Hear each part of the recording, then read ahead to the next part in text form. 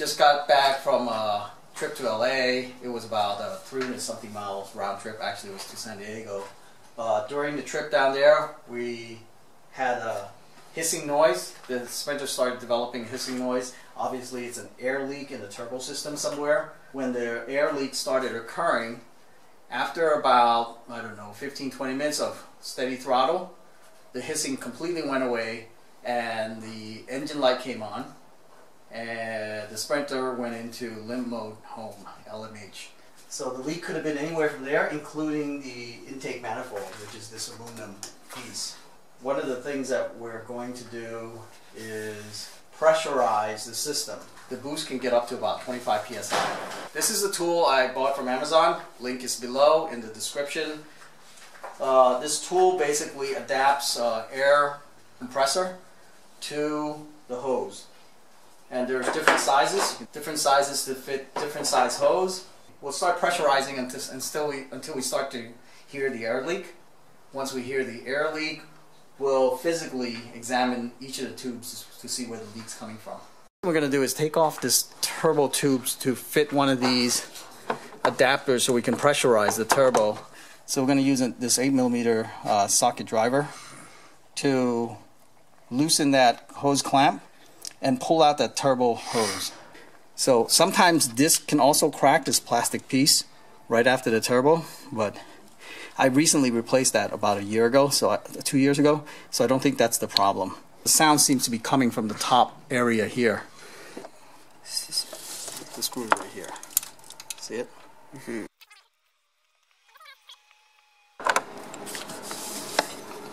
Move this out of the way. So just wiggle it, and it comes right off because it's really oily inside. Alright, so okay, clamp back on. Put this in here.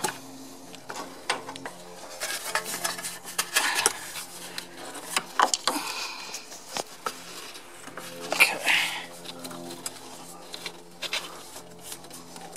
And do this and tighten this. Okay, once it's tight, we can put air, we can pressurize this system. Put in this regulator that they included. Okay, so here's what it looks like now. We got the regulator, which I'm going to hook up to my compressor through this hole. And this, I think you can turn it off so you can get the right pressure.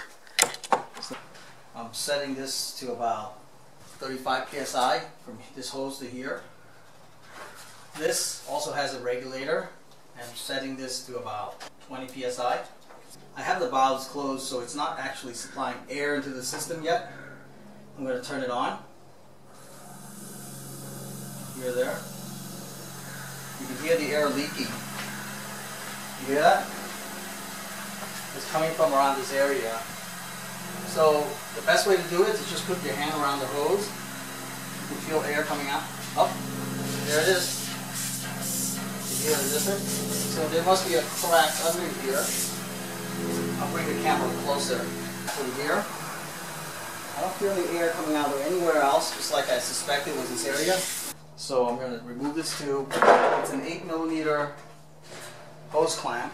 I'm going to loosen this hose clamp. It's nice and clean again because I used that engine cleaner to clean this out. Before it was all greasy with oil all over it. 8mm hose clamp.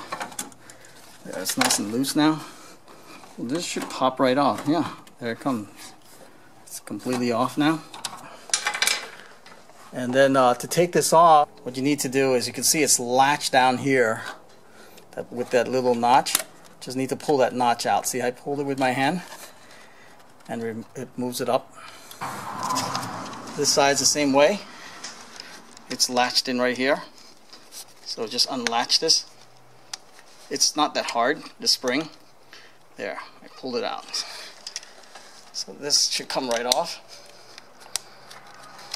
There. There it is. You can see that's how it grabs with that hook. It grabs onto the bottom here.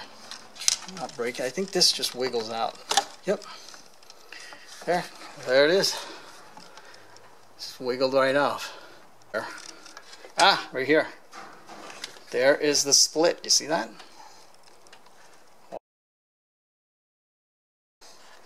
don't think it was that loud. That's why it got louder and louder as each time I restart the engine. It felt like it was louder. So this was on the bottom of this. So all we need to do is order this piece, and I'll have the link below, the part that I ordered to replace this. That's what it looks like now. Okay, we got the new parts in. This is an actual Mopar part.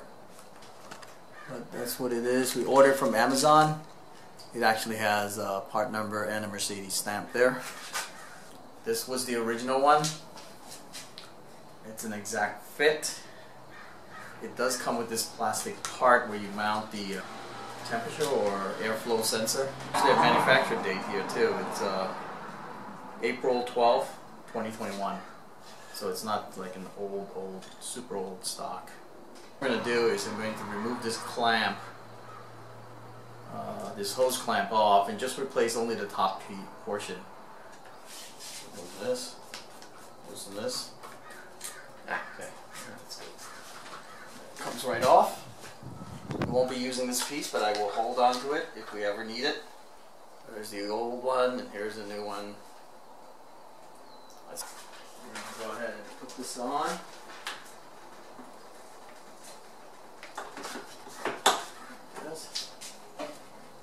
There's a rubber O-ring that goes around. We probably want to put some oil around it first.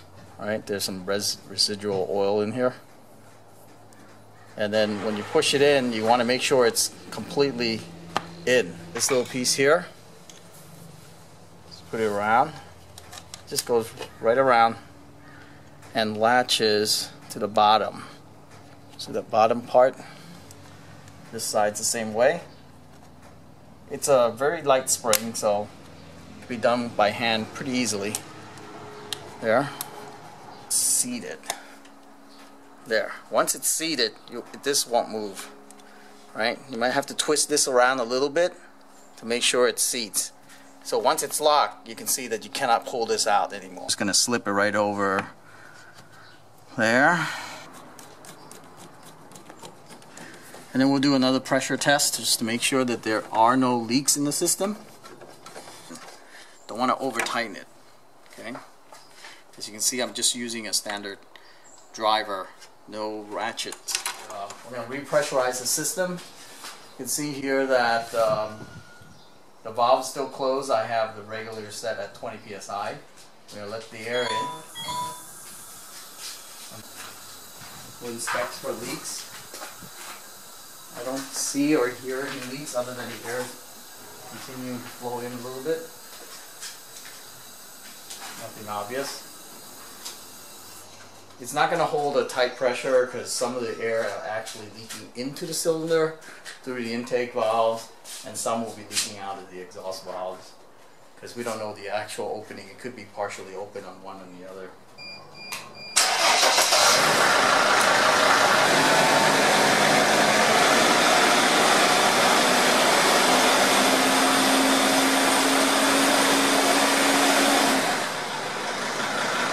iCarsoft here. Gonna need to reset that check engine light there. It's indicating there are 2 fault codes. So let's read what the code is. And then turbocharger sensor underboost. So both codes say the same thing. Okay, which is P0299. That's the actual code. Now we'll go and reset this so the check engine light doesn't come on. So we're going to erase the code. Erase. Press enter. Okay, it's erased. So we're going to go and read the codes again. There's no fault found now. We will start the engine. And the engine service light is off. We use the iCarsoft to reset the check engine light. It's no longer there. So we are good to go.